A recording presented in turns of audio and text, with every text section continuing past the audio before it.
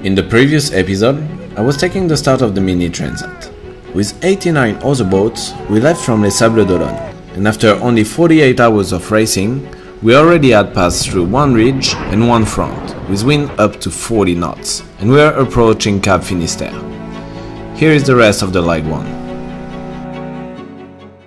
Well, there was only one choice really, but Code 5. Pretty intense. There is between 22 and 25 knots of wind. That's not so much of a problem. The issue is the sea state, which is relatively big and also kind of on the beam ridge. So it's kind of a rodeo. So in the previous episode, I was explaining how a passing front was affecting the wind direction. Now imagine that before the front passes, the wind has been blowing quite strong for a while and has created a big sea state. But now the wind veers and you are not upwind anymore, you are on a broad ridge. But the direction of the waves takes time to adjust. So you are now going kind of downwind, much faster, but facing the waves. That's the perfect cocktail to break your boat. Let's see how long I manage to keep these. The wind should be easing, so that's fine. I'll see later today when the wind eases. But at the moment it's pretty fine.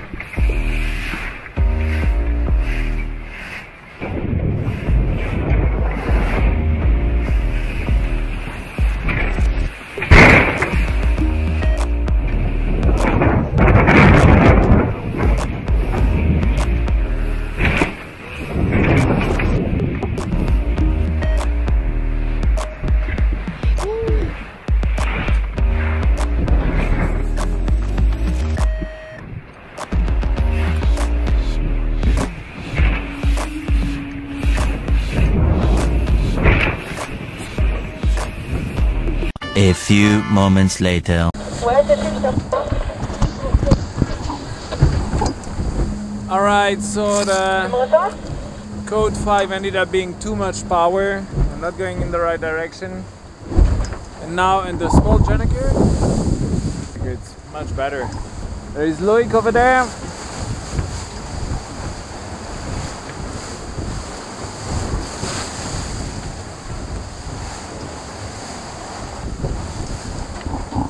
Woo, big surfing time. Alright, so it's not fun if a few things don't happen, right? My wind vane at the top of the mast stopped working. I mean, the wind vane works, the anemometer stopped working. I went up there, tried to put the WD-40, but it's only spinning if there is more than 10 knots of wind. So, plan B, I have a spare one. I'm going to install it on the carbon tube at the back of the boat. Let's see how I do this as fast as possible. Trying to stay in the game at the same time with the boat over there. Trying not to let him pass me. And because if it's too easy, it's not funny. For some reason, I can't find the cable to connect the new wind vane to the system. So, bollocks. And so I have to unwire all the LED lights from the boat, get the cable, and make them work somehow. Let's go.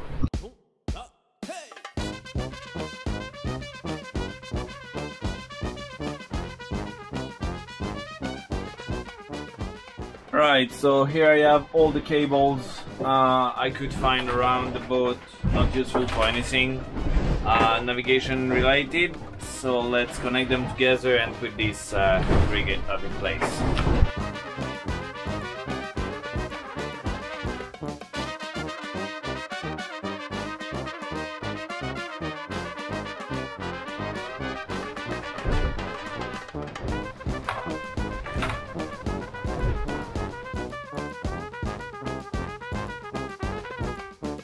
Alright, so I dropped the spinnaker so I could disconnect the whole system, make sure that the wind vane is working, and it is. Now let's do the hardware stuff, put the tube in place and rig the whole thing so it works. Let's try to do this efficiently.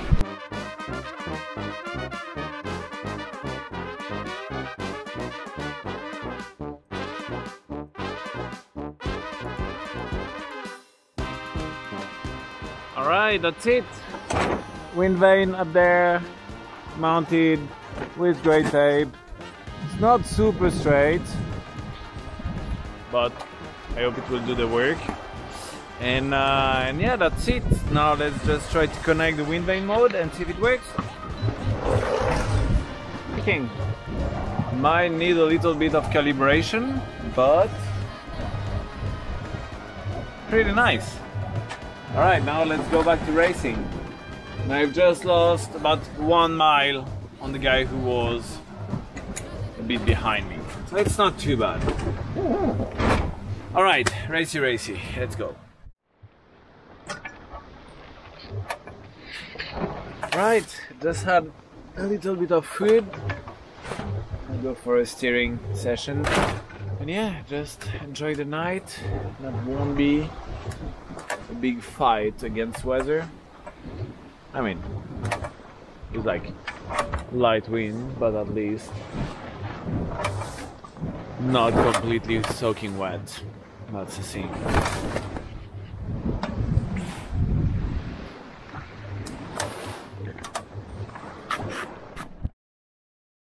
Oh, so difficult. I just spent all night stuck in a wind hole right there and spent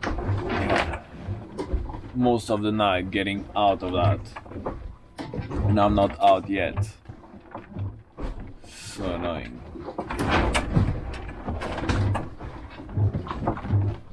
I don't know, I was like with a group, driving at the same time as them, they passed, I got stuck, and I sailed away at like 4 knots and I stayed stuck. No idea what's happening.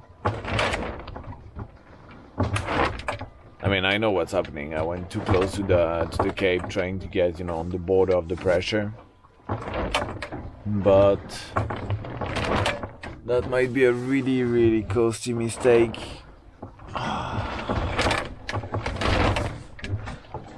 Anyway, c'est la vie. The only good side of this is that there's only one point of sail. The boat moved a little, so once the boat was onto that course, I've been able to sleep a little bit and catch up on sleep, which wasn't the case yesterday with all the fixing I had been doing around the boat. But yeah, it's gonna be, I hope the wind catches up soon, otherwise it's gonna be a long day. We'll see. So annoyed.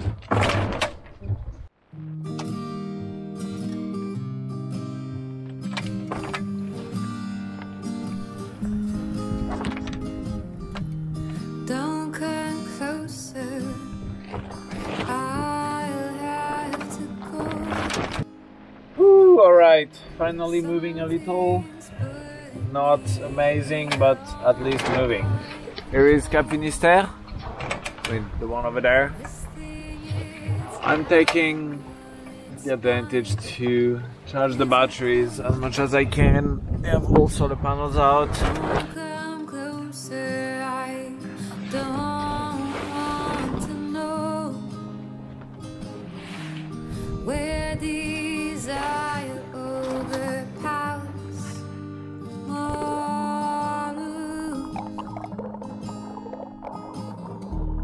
Don't come,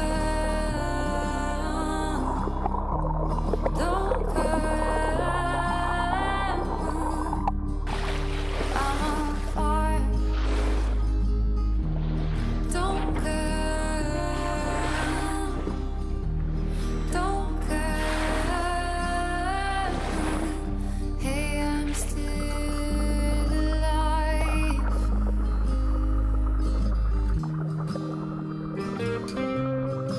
As long as it's dolphins and not orcas playing with the rudders, I'm happy.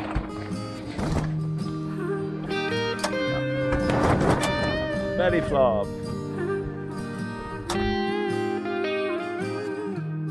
Don't Alright, so still moving, sort of, and it's almost 1500. So, see, 1500 is weather forecast time, so I'm going to install everything. So first I have the BLU, the radio, then I have this cable that I use for as antenna. I just clip it onto this bolt here. So I have, so it's connected to the shroud outside. So I connect the antenna to the BLU, then I connect a recorder to the radio, and then I connect the earplugs to the recorder. So I record and listen at the same time, and if I miss anything or if I have to go out and maneuver, I still have everything recorded just in case. Because this is my only way to get weather forecast. And also I have here, so this is my chart table. Just set it up wherever, and I have a format where I write down the forecast, and I have a chart where I plot whatever forecast is given to me. So there is different zones with like squares, and they give the wind strength in that zone for 2 days in advance, and then the high pressure centers, the low pressure centers, and I do my weather forecast based on that. And the wind is dying, so I need to go figure out before it starts. 2 minutes.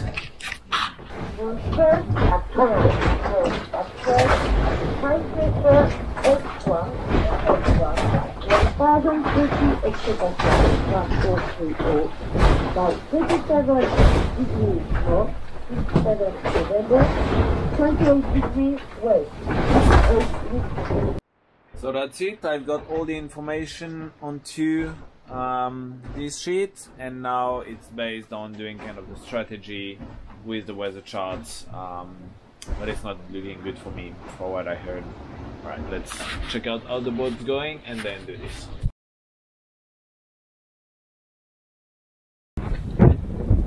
You know what you get on a boat in the morning? Morning dolphins.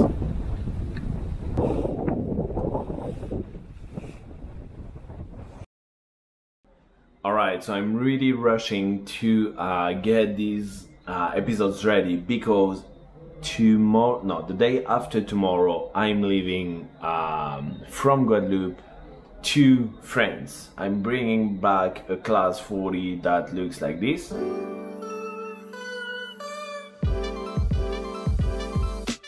And so I'm trying to get these episodes out at the same time. It's a bit of a rush, but so I'll cut it there. I'll do more episodes about the Transat really soon. I hope you enjoyed this episode. I'm going to cross the Atlantic back. So I think we should have a tracker for this crossing back. I'll put the link in the description below. When you see this episode, we'll probably somewhere in the middle of the Atlantic in winter. So it's gonna be a tough crossing. I'll try to put some stuff on Instagram. We should have a satellite connection. So yeah, pretty much it.